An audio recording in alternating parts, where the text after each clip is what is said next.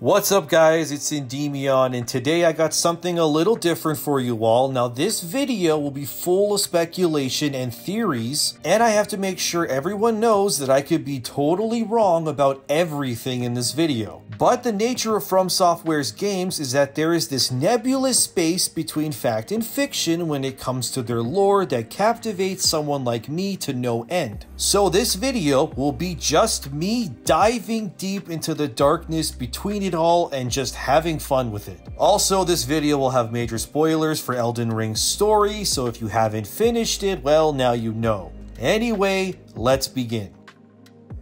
So what do I want to talk about? Well, today I want to speak about a certain weapon within Elden Ring that's been puzzling and captivating me since I got it. The weapon in question is the Sacred Relic Sword. It's a weapon you can obtain by defeating the final boss and using its soul with the weird grandma in Round Table Hold. Anyway, as soon as I got this weapon, my mind went into a frenzy of theories. Why does it look like that? Where have I seen this thing before? And the item description of this weapon is, oh baby, we'll get into that in a second. Firstly, the weapon is a coiled sword with a golden hue, likely because its ties to the Elden Ring. But what struck me as a big WTF moment was once I got it, I had to go back to another game to see if I was crazy or not. And so I reinstalled Dark Souls 3, made a new character quickly, and strutted my cheeks to the first boss in that game, the big silver dude named Udex Gundyr. And in order to initiate this fight, you have to pull a sword out of the guy's guts to start the fight, and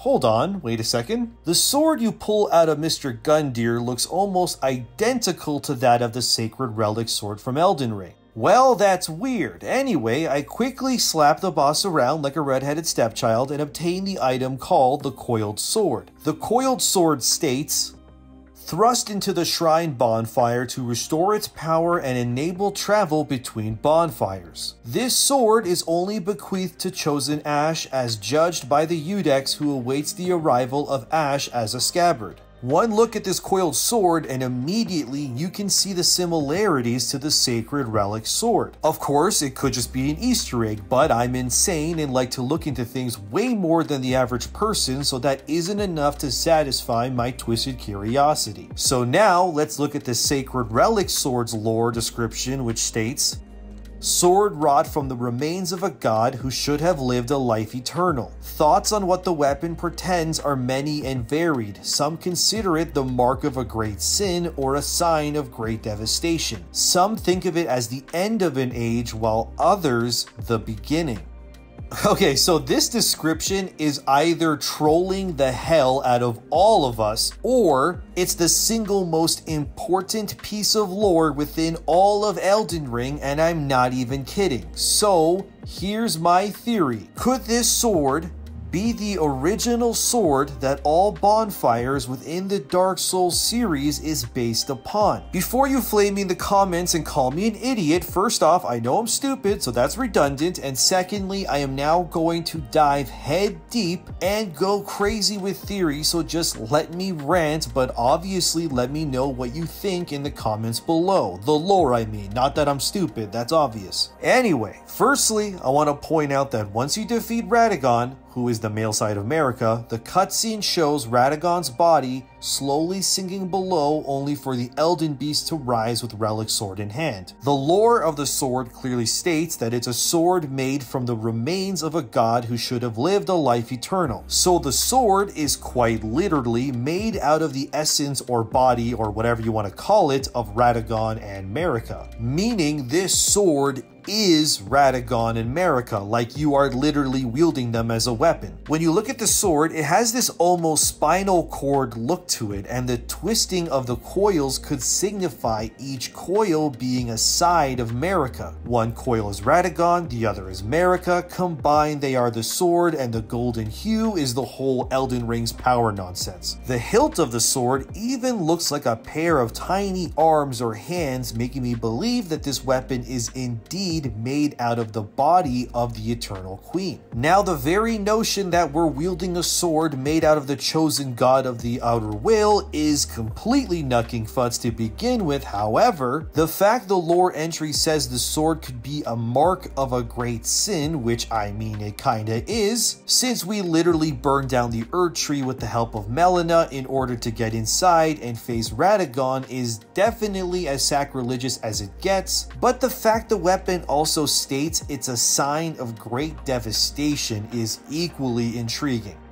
I also need to state that way back before Elden Ring released, that George R.R. Martin, the guy who wrote a ton of the lore for the game, said in an interview that Elden Ring was a sequel to Dark Souls. And I mean, you can debate that all you want, but the guy definitely said it, and I believe him because it's no coincidence considering just how much DNA Elden Ring shares with Dark Souls over any other FromSoftware game in the past. So what the hell does this have to do with Dark Souls, I hear you asking? Well, I think that the design of this sword and the fact bonfires within the Dark Souls series shares a similar design is not just an Easter egg, but a deliberate notion by FromSoftware and Papa Miyazaki that the events of Elden Ring may have influenced the eventual story and sequence of events within Dark Souls. To start, FromSoftware loves trees within their games. You got the Great Hollow in Dark Souls, the Erd Tree in Elden Ring, not to mention the sort of final boss of Demon Souls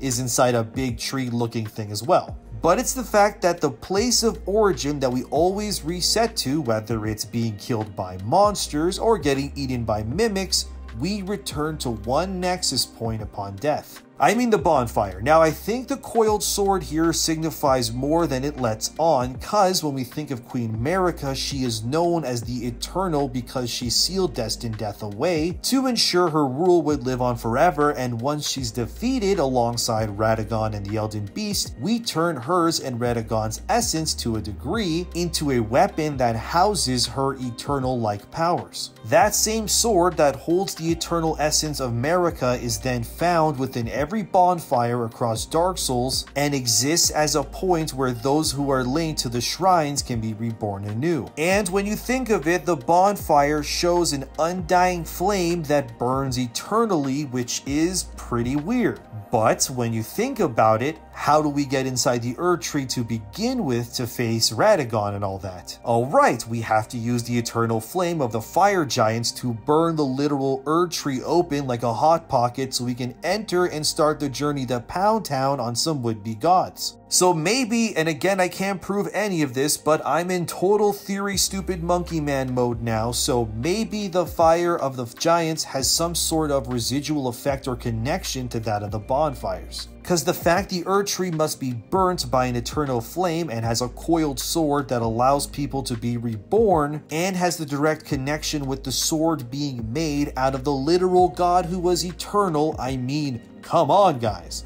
come on!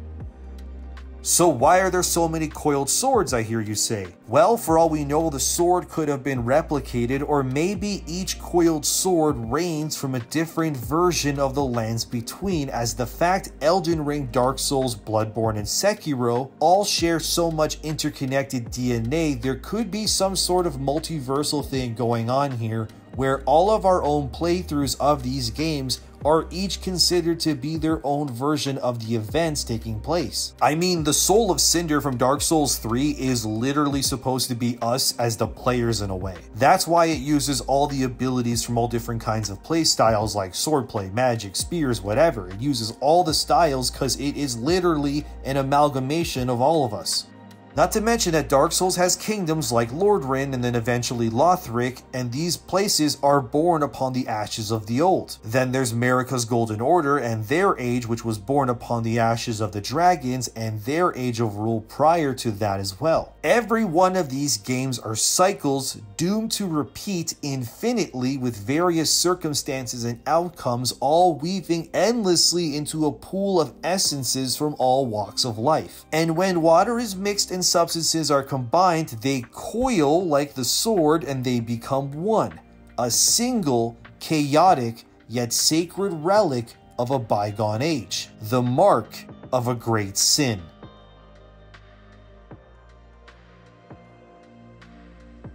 Okay, I'm done for now. I know this is crazy, and I could totally be wrong, but please let me know what you think about all of this in the comments below. Let me know what I got wrong, right, blah blah blah, and if you liked the video, maybe share it with your grandparents, or if you hated the video, send it to someone you dislike to ruin their day too. Thank you. Thanks to my patrons for all their help, and let me know if you want me to do more theories like this in the future. And I'm Endymion, I'm gonna go scream into the void now, and I'll see you in the next one.